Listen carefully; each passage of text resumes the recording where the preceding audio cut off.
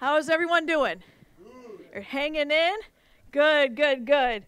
Well, I am delighted, truly delighted and excited to share today's message with you. I know that there's several traveling on the road and might be tuning in either via our live feed or podcast later. And so we welcome you and are praying for your journeys this week and today. Has anyone had a busy week? Anyone busy weeks? Boring weeks? Any boring weeks out there?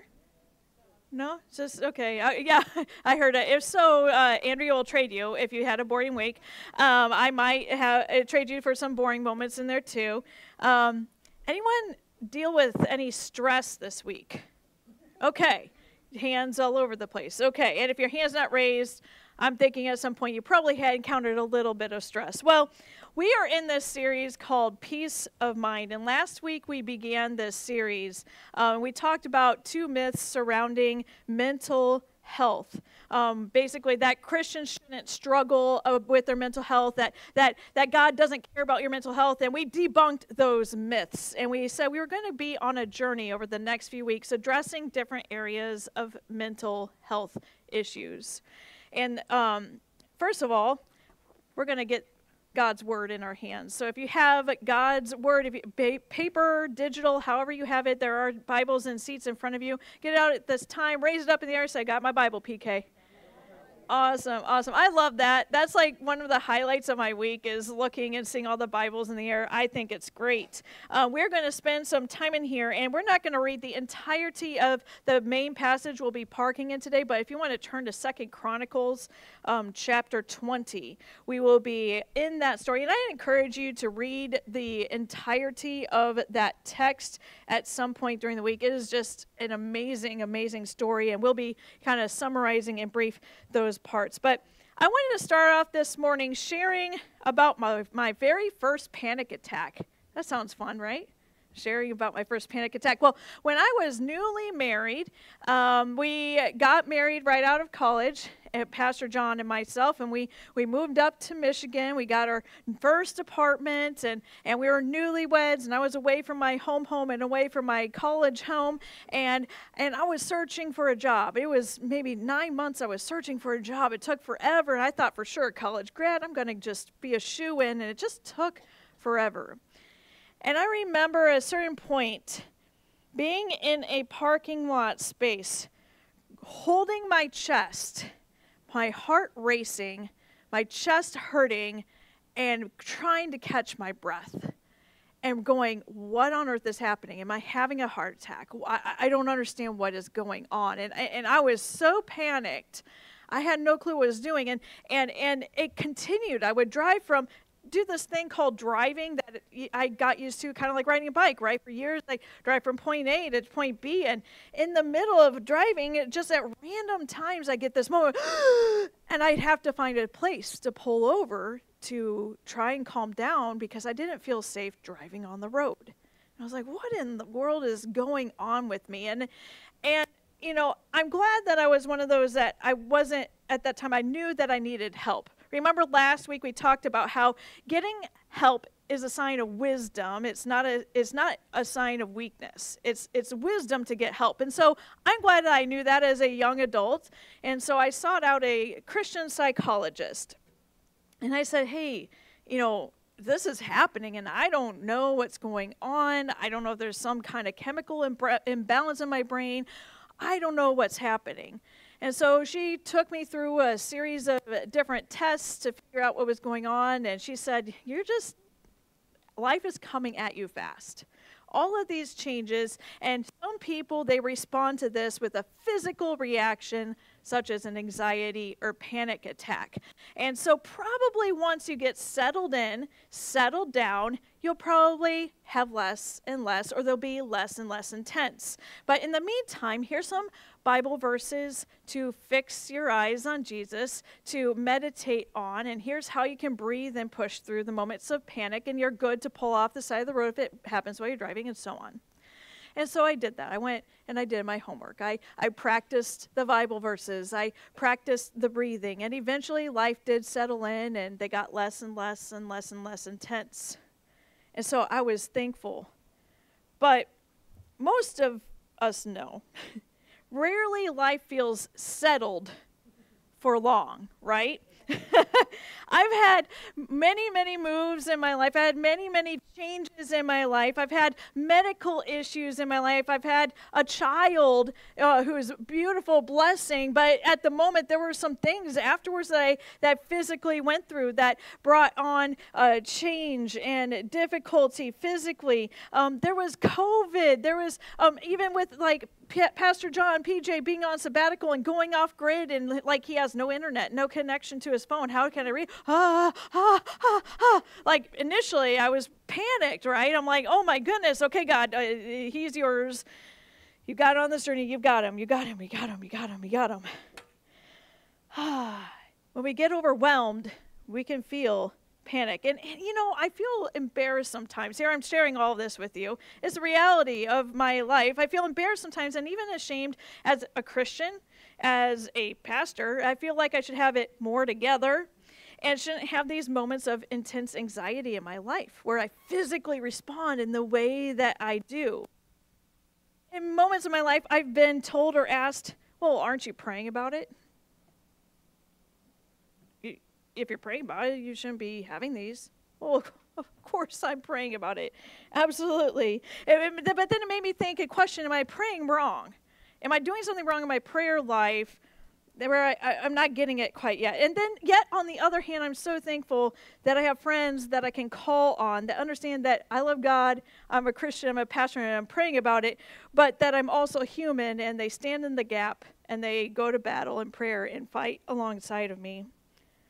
But unfortunately, some people, some Christians, they don't or traditionally haven't understood struggles with anxiety. They should just give it to God. They should just pray about it, and they shouldn't be bothered by stress. After all, isn't that what God's word says? Philippians 4:4, rejoice in the Lord always. Don't be anxious about anything. Have you ever been frustrated when you've heard those verses, or maybe ashamed? Don't be anxious about anything? Really?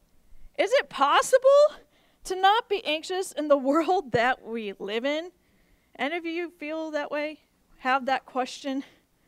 How can you not feel stress from constant bills, kids to raise, mouths to feed, them going back to school, relational issues, health challenges, job stress, inflation? Has anyone seen the price of a gallon of milk, a gallon of gas? Oh, right? It's not. It doesn't seem possible to not be anxious in the world that we live in. You open up and watch a news app or you watch the news and the world is falling apart and nobody likes each other. If you ever feel like you're battling with anxiety and you feel like there's plenty to be stressed or anxious about, you are not alone. In fact, according to a study done in 2019, this has been a few years, 2 out of 3 Americans said they were anxious or extremely anxious. That was in 2019. Since the pandemic, the numbers have only gotten worse, and the frequency and intensity of people dealing with anxiety is hitting record levels. It's skyrocketing, and especially for our younger generations. In fact, in a recent study, 91% of high school and college students report consistent, we got some in the back, consistent and significant levels of anxiety associated with stress. 91%, 9 out of 10 young people that you see are dealing with intense anxiety. Anxiety is perhaps one of the most common mental health issues of the day, and that's why we want to talk about it. That's why we want to address it this morning. It's an incredibly complex subject. Again, I'll repeat, I'm not an expert, I'm not a doctor, I'm not a psychologist, I am a pastor, and in many cases, for some of you, I would advise, maybe you need to seek the great physician, but you also might need to get some expert help as well. And so today I'm going to talk about this and address it from a spiritual standpoint. Anxiety is different for everyone. There's kind of like an anxiety spectrum, if you will.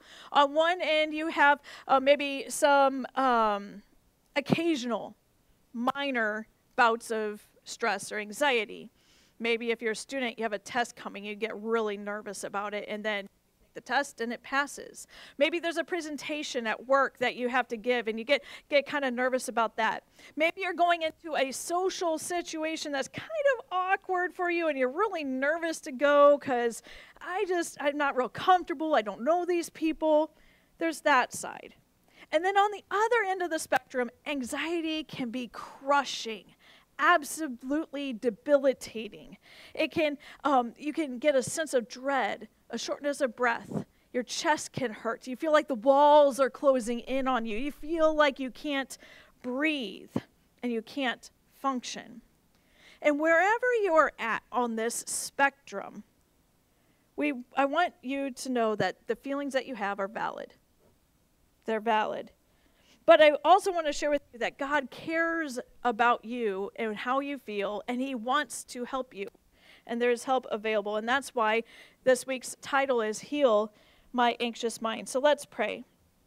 God, we ask that your presence would do a healing work in our lives, that you would renew our minds. God, teach us your word today by your presence and your power, and we ask for this healing. We ask for this renewing of our mind, that we would fix our eyes on you. And we ask for your goodness, and we ask for peace of mind. And we believe that you'll hear our prayers and change our minds and our hearts with your comfort, your presence, and your peace. And we pray this in your name. Amen. Well, today we're going to look at a powerful example in 2 Chronicles that was dealing with anxiety. We're going to look at one of the best kings there is. There were some good ones, and then there were some not so good ones. But today we're going to look at one of the good kings. We're going to look at Jehoshaphat. He was the 4th king of Judah in the southern kingdom of Israel. And in 2 Chronicles 20, we read, if you read the story in full, we read that Judah was about to be under attack. And if you can imagine, this is a godly kingdom, a godly king leading a good kingdom, and all of a sudden its leader, Jehoshaphat, is facing an enemy, the Moabites. But not just one enemy, but a group, a gang of enemies are joining forces with the Moabites. We have the Moabites, we have the Ammonites, and we have the Meunites, making 3 different groups joining forces at one time that were getting to attack this kingdom.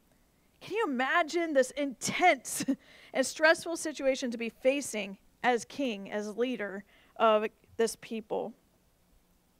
Just like Jehoshaphat, we might be able to handle one enemy in our lives. We might be able to handle one difficult boss. But when you add to that difficult boss a car that breaks down, financial issues, which the financial issues that create more stress in an already stressful marriage, and then you decide to start a diet, and then you go into work, and the very first day of your diet, someone brings in donuts. Right? This is way too much to handle. That's a lot of enemy forces coming your way all at once.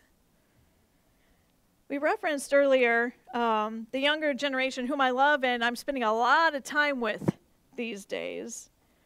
What's fascinating is that it's being said that this generation is the most anxious generation to be out there. One article said it's because they're the most educated with the least clear path to what they would call success.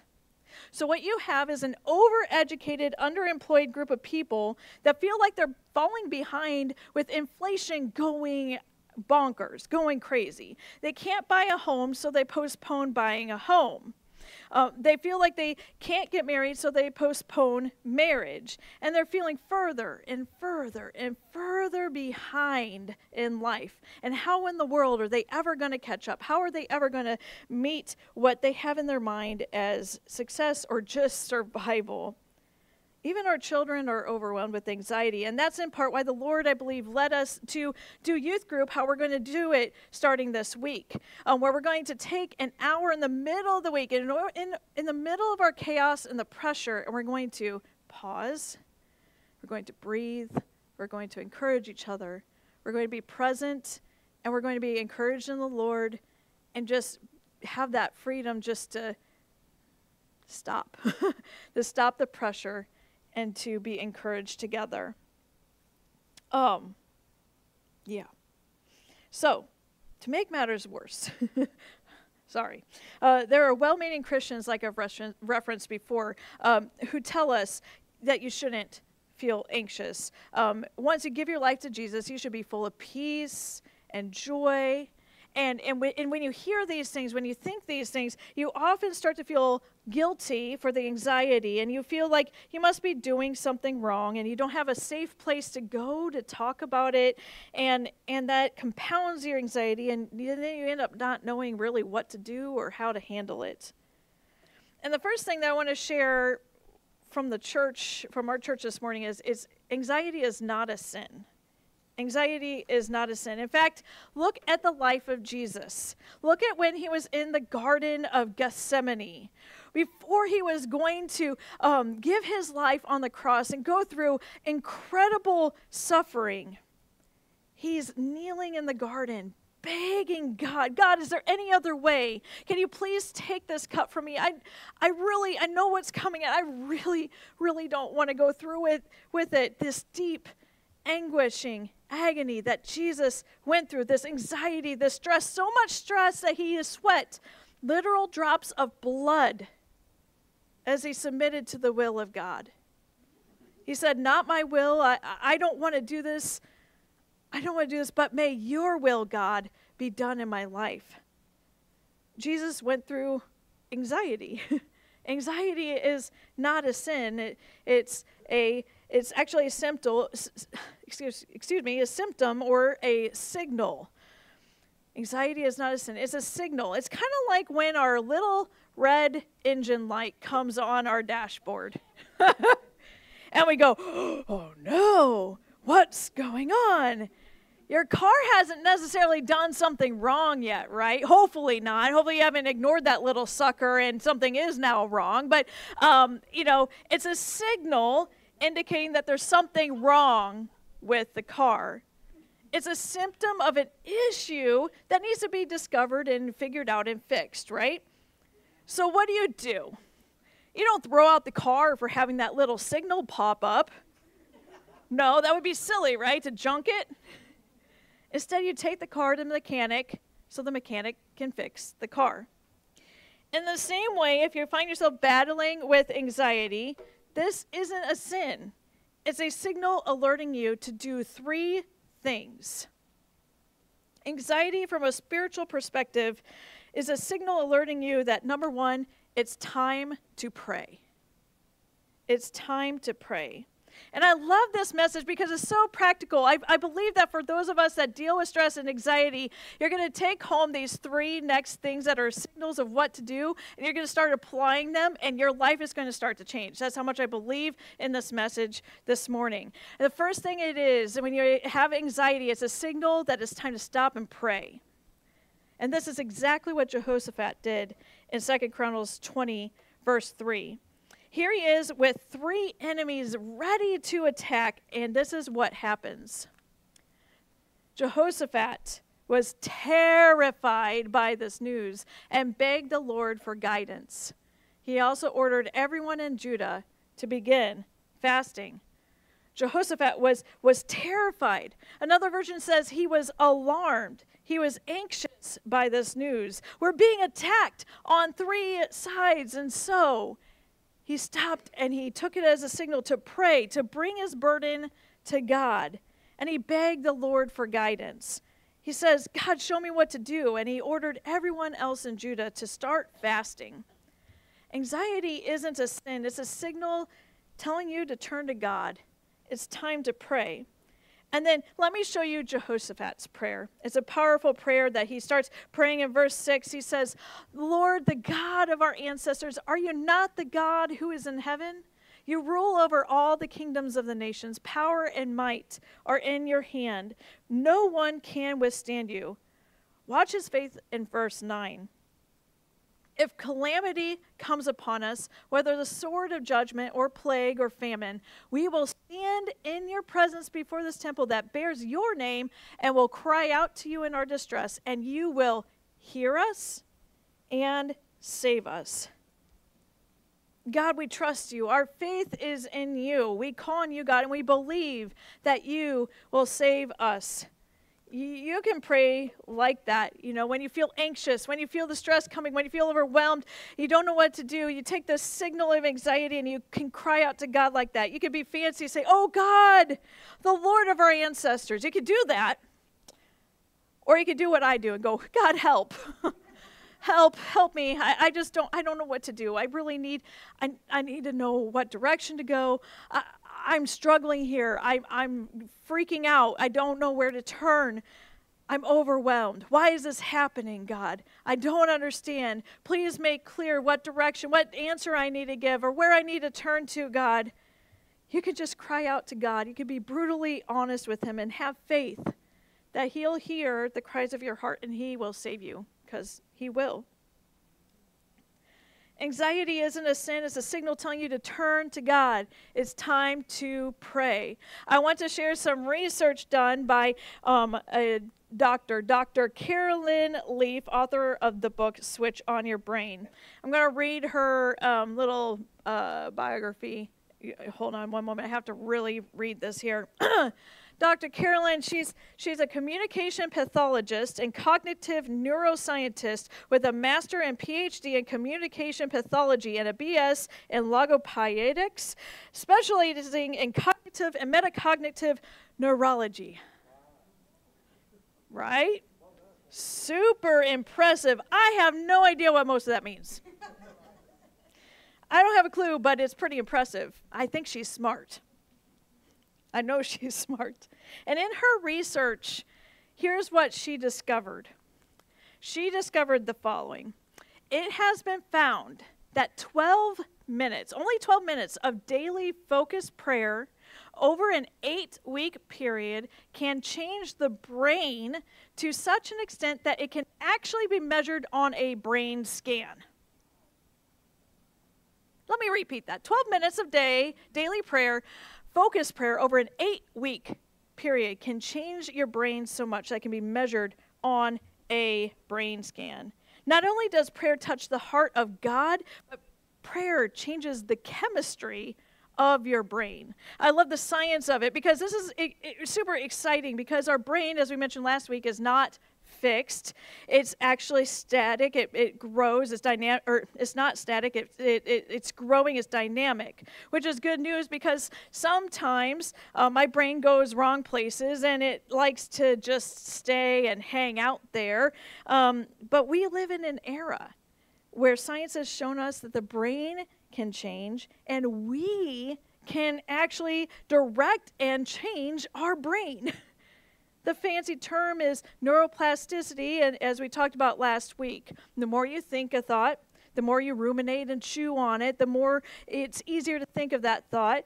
And because you're creating these neural pathways in your brain, these patterns that God designed, and what he can do is he can renew and change your brain with his word as you focus on it.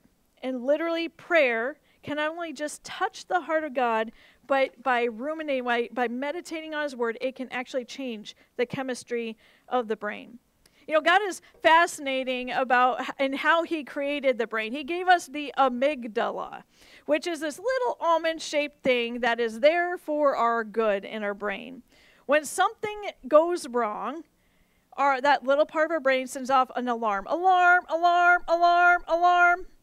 This happened when I was on sabbatical and I was hiking in bear country. I'm walking along the path in my world talking to Jesus and I hear rustle, rustle, rustle, this little rustling sound, rustle, rustle, rustle. And I'm going, now do I think, oh, it's just a cute little bunny rabbit just hopping along, coming to see me? No, the amygdala sends off this like, oh man, oh, it might be a bear, it might be a boar, it might be Bigfoot coming to get me. Oh man, I better start talking loudly to myself. I better start ringing that bear bell like crazy, right? That's the amygdala doing its job that God created it to do. But the problem is when we start to dwell on that alarm, when we start to fix ourselves and our thoughts on that alarm. The word in Scripture most often translated as anxiety is the word marino, which is to dwell or ponder on fearful or anxious thoughts. It literally is an image of meditating on the negative. In other words, some of us, we're training our brains to become anxious. We really are. We're rehearsing anxious thoughts, and we think about something, and we go, oh man, and then this could go wrong, and if I do that, that could go wrong, and then if I do that, and then that could happen, and we're training the neural pathways in our brain to focus on the negative. And it may be natural to think about what could go wrong, but prayer is not natural. Prayer is supernatural. And while it may be natural to think about what could go wrong, supernatural prayer breaks the cycle. That's why it's a signal to pray. It takes our mind off of what we are afraid of, for God has not given us a spirit of fear, but of power and of love and of a sound mind. Prayer breaks the cycle. It doesn't just touch the heart of God, it changes your brain. Anxiety is not a sin. You're normal if you feel anxious, but it's a signal to take it to God in prayer. And this is what Jehoshaphat did. Oh, Lord God of heaven, are you not with us? So hear the cries of our heart and you will save us. Now watch how honest he is next. And in verse 12, I thought I had a slide for it. In verse 12, if you look in the Bible, he says, for we have no power to face this vast army that's attacking us. We have no power. Do you ever feel like that? Like there's just too much coming at me all at once. It's too much for me. I can't handle it all. I can't get it all done. I don't have what it takes. I don't know if I can go on. Jehoshaphat continues to say in 12, we don't know what to do. I don't have what it takes. I am not strong enough. And he says in verse 12, but my eyes are on you, God. My eyes are on you, God. I'm always looking to you. I'm desperate for you. I need you, God. I'm training my mind to think about you. I'm not believing the lies of the enemy. I'm renewing my mind with truth. And what truth? The truth of your character, God, your goodness, your nature, your righteousness, your power. I'm choosing to believe that you're for me and not against me. I'm choosing to believe by faith that you're working in all things, the very things that I do not want, that you're bringing about good because I love you. And I know that I'm called according to your purpose. I don't know what to do. There's too much. I can't handle it all. I'm freaking out. I can't hold it together. I don't know where to turn. No human being can handle this. Right. Exactly the point. You weren't designed to handle it on your own. Anxiety is not a sin. It's a symptom. It's a signal that you need God and that you need to talk to him. It's a signal to pray. 1 Peter 5:7 says, cast all your anxiety on him because he cares for you. Peter, former fisherman of fish, now fisherman of men, writes this, and he uses the fishing term cast. Casting your anxiety onto God goes like this in your prayers as an example. God, I don't understand it. I'm hurting. I'm desperate. I feel anxious. My heart rate's rising. I'm sweating. I'm freaking out about my kids. I'm not sure how you're going to make this money situation work. I'm not sure how to deal with all the tension that I feel in the world. I don't know what I'm going to do, but here it is, God. I don't know what to do, but my eyes are on you. God cares, and you cast your cares because he cares for you. In other words, if it's on your mind, it's on his heart. If it's big enough for you to worry about, it's big enough to pray about. Anxiety is not a sin, it's a signal alerting you to pray. It's time to take it to God and pray. So you pray. And then what do? Do you jump in and you take control? I mean, I do that sometimes. Like, God, you're taking too long to figure out the situation that's stressing me out, so I'm just going to take control. Oh, yeah. Right? No, that's not what we do. Anxiety is a signal alerting you it's time to pray, and it's time to pause. It's time to pause. Jehoshaphat did this after his prayer. He says in verses 12 through 13, we don't know what to do, but our eyes are on you. 13, all the men of Judah with their wives and children and little ones stood there before the Lord. Now, naturally, I don't get this. The enemies are pressing in on every side, and they just stand there. I would think that, now's the time for action, to do something, because I'm a doer. I'm a person of action. Personally, if I was there, I'd be like, Jehoshaphat, King Jehoshaphat, don't just stand there. Do something. They're attacking, right? But sometimes God says, don't just do something. Stand there. Don't just do something. Stand there. There are times when God will tell you to be still. Psalm 46:10, be still and know that I am God. I don't know what to do. God, I don't have the power, but my eyes are on you. I'm going to be still and know that you care for me and that you love me and that you see me. Pausing isn't really natural, though, in our Western go, go, go culture, is it? Well, sometimes we don't even know how to pause or when to do it. I want to give you a practical tool. If you have a smartphone this morning, this tool has been absolutely amazing in my life over the past few months. It's called the 1 Minute Pause app. And you can download this app onto your phone, and it will schedule moments in your day. Will it or interrupt? It'll bring up a notification and say, it's time to pause. And you go through it's a app designed by John Eldredge, if you're familiar with that author and Christian psychologist.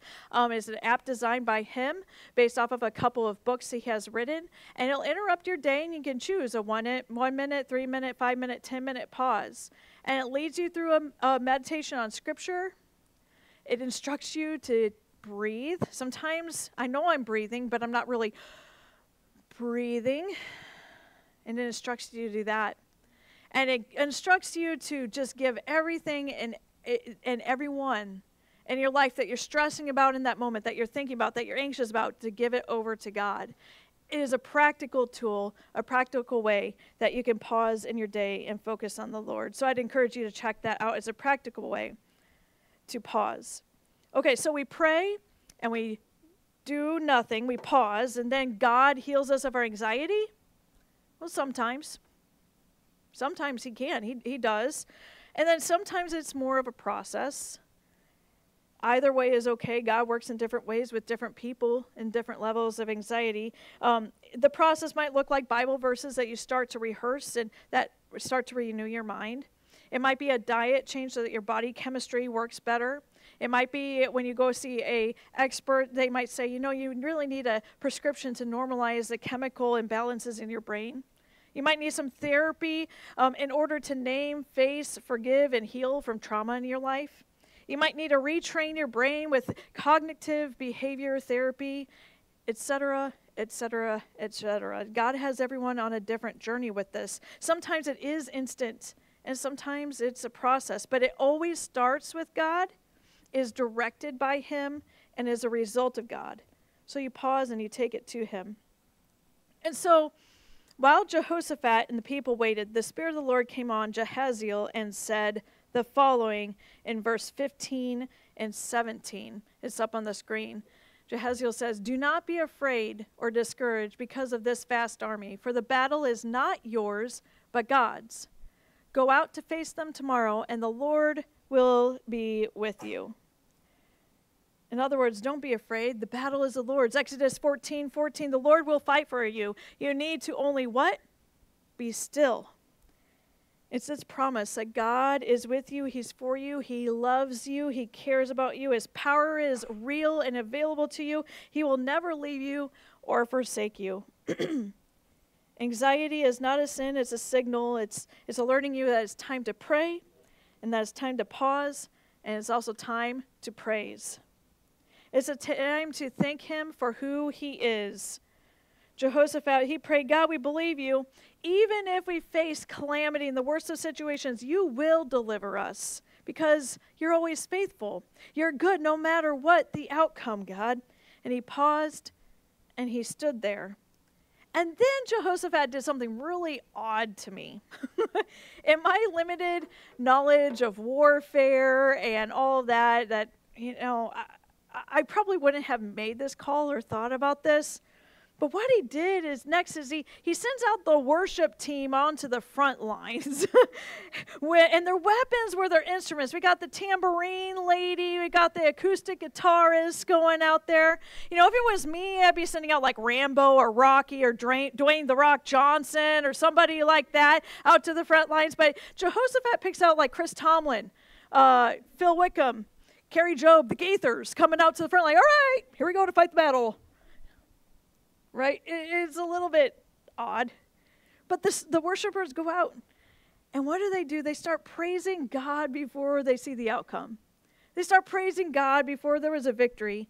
And by a miracle, what God does is so awesome. He takes those enemy forces, the three forces that came to attack the people of Judah, and instead they turn on each other and destroy themselves. There were dead bodies everywhere. There was so much pillage for God's people to take. It took them 3 days to get it all. They didn't praise only after they saw the victory, but they praised before the victory. It's easy to praise God after the victory, right? Super easy. When all the anxiety is gone and we see the other side of things and we know what God was doing and how the outcome turned out. But it takes faith. It takes faith in the moment when you're hurting and stressed and anxious now. When you're feeling anxiety now, when you don't know what to do and you don't see a way out, it takes faith to praise before the blessing, before the anxiety is gone. I'm going to invite Jim up to play behind me as we reach the conclusion of this morning's message. I want to read to you what happened after Jehoshaphat prayed, paused, and praised prior to seeing the victory. God worked and he fought the battle. And Scripture says this in verse 29 of 2 Chronicles 20. It says this: "The fear of God came on all the surrounding kingdoms when they heard how the Lord had fought against the enemies of Israel. And the kingdom of Jehoshaphat was at peace, for his God had given him rest on every side." No longer battle on all sides. He had given him rest on all sides.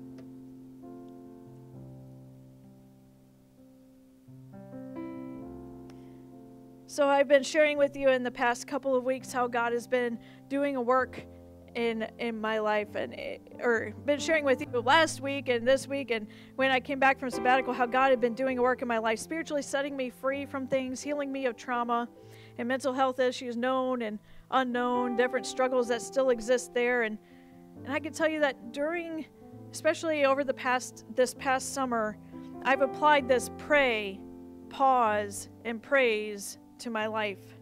I've pressed into my prayer life. I've been raw, honest with God. I've written out when I just quite not sure what to say. I write out and I journal my thoughts to Jesus. I've practiced pausing and being still. I practiced praising God through worship and experiencing his glory through his creation and through his people, because his glory is revealed through his people. His glory is in you, as a reminder. And God has met with me in these moments. He's fought with me, and God has fought for me. And I feel stronger with God than maybe I have in maybe my whole life, but for at least a while. And here's what I've experienced. Just like Jehoshaphat, God has given me rest. He's given me moments of rest on every side. He's calmed my anxieties. He's calmed my fears. I'm not perfect. It's not instant sometimes. Sometimes it's a process. Sometimes we have to call a friend to pray with us, to stand in the gap. But through the practice of praying and pausing and praise, I have felt his immense peace and rest in the midst of chaotic times sometimes. And for me, every once in a while, there's a moment when I'll do this and it's instant. And I'll feel his peace on every side. But most of the time, it's been a process for me. And that's okay. I'm a work in progress. I'm growing in the practice of praying and pausing and praising. But this is how I'm choosing to fight my battles. I pray and I take it to God. When I don't know what to do, I press into him, and I fix my eyes. I samach on him. I lean my whole weight on him. By nature, I told you, I'm a doer. I'm tempted to act and take control. But I'm getting better at waiting on the Lord. I pause and I sit in his presence, and I give to him what I can't do, and I let him do it. I try, and I try to trust him with what I can and what he can do.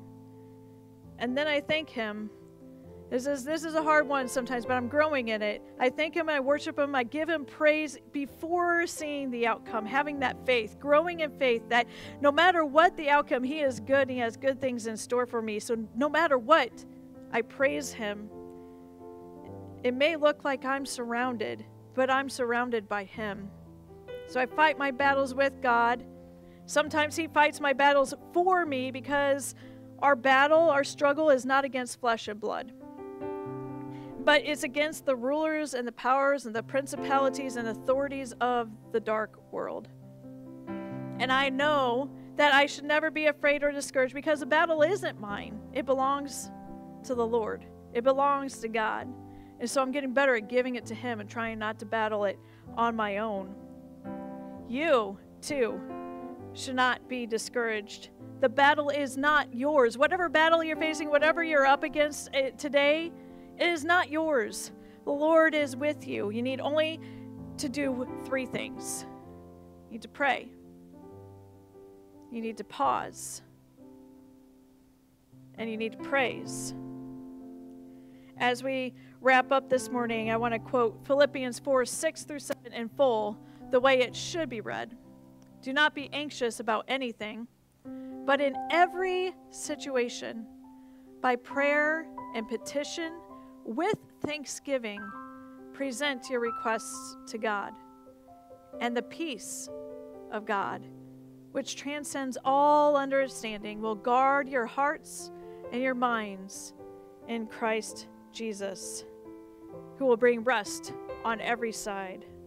This is how we fight our battles. This is how you could choose to fight your battles this morning. It may look like you're surrounded and everything's pressing in around you. It might be a minor situation that you're facing this week, but leading up to it, you know, hey, now I can pray, I can pause, I can praise, and God's going to help me get through to the other side. Maybe you just live in that constant state of anxiety, and maybe you need to seek a little bit of help from somebody else. But in the meantime, you can pray, you can seek God's guidance, you can pause, and you can praise. This is how we fight our battles. We may look like we're surrounded, but God is all around us. This morning, I'd be willing to bet that more than likely, anxiety is in your home, maybe in your life, your spouse, your kids, maybe in a workplace, maybe a close friend of yours, and you want God to bring healing. How about just right now, anybody dealing with stress or anxiety in your life? You need God to bring healing? I see a few hands going up. I'm willing to bet there's a few more out there. Let's go ahead and pray that God would bring healing this morning, that God would help us fight our battles, that he would fight these battles for us. Father, we pray today for so many who are facing battles big and small with anxiety. God, we ask for your help. We ask for you to fight for us and to fight with us. God, help us to be still and trust that you're fighting these battles, no matter the outcome, that you are good, God. Father, thank you that you are a God who cares, who sees us, that knows us intimately, that knows the outcome, and that you love us and you seek and pursue our hearts, God. God, we pray that you would help us to know that you care, and that we would stop and pray, that we would take our cares and burdens to you right now in this moment. God, we give those things to you right now in your seats. Just give whatever it is, whatever you're holding on to. You can clench your fists and as a representation of what you're holding on to this morning, and just release it. Open those hands up and just say, God, I'm giving everyone and everything to you, God. I give everyone and everything to you, God. I can't control the outcome. I don't know what's going to happen. I don't know what to do. I feel the anxiety of the situation. But right now, God, I am choosing to pray, to release, to give it to you this morning. Help me fight my battles, Lord. And God, we pray and then we pause. And we ask that you would direct us,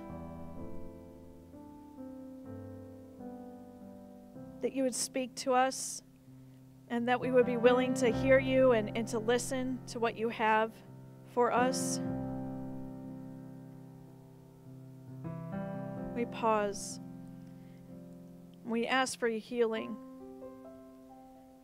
Whether it's instant or a journey, God, we just ask for the next steps, God, that whether it's healing that starts today or maybe something that is a process that we need to take steps towards, God, I pray that you would illuminate those, that you would make clear the path that we are to take. It's, God, start our journey towards healing today. Empower us to take the steps that we need. Direct us. God, we want the outcome to be all for your glory. We want the whole process to be for your glory, that we can be able to point to you, Jesus, for helping us overcome anxiety in our life. And then, God, we're going to praise you right now.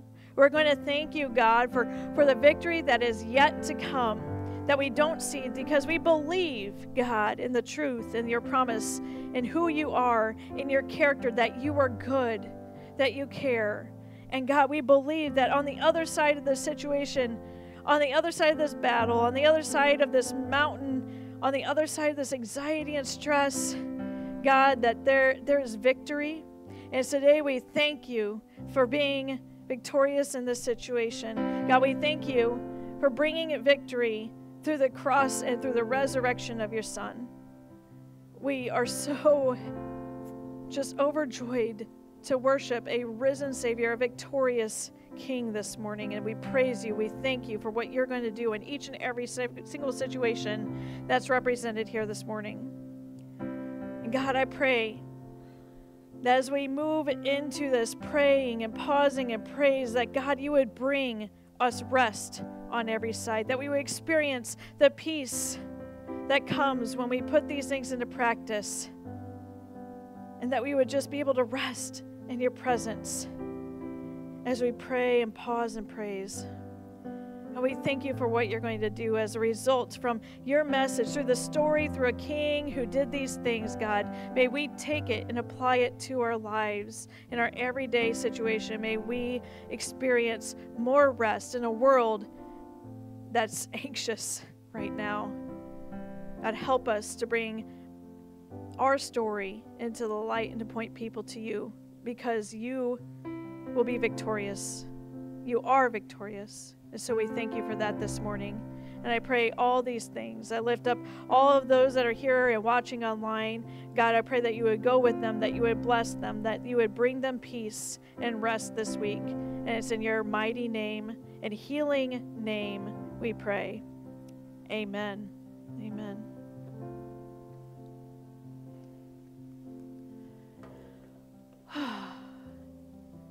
Do you feel it? Yeah. The rest of the Holy Spirit, God's promises are true. He will bring rest to you. Don't be afraid to talk about it. Don't be afraid to work through it with God. And be the family, be the church family. If you need help in it, we help each other. We help walk with one another.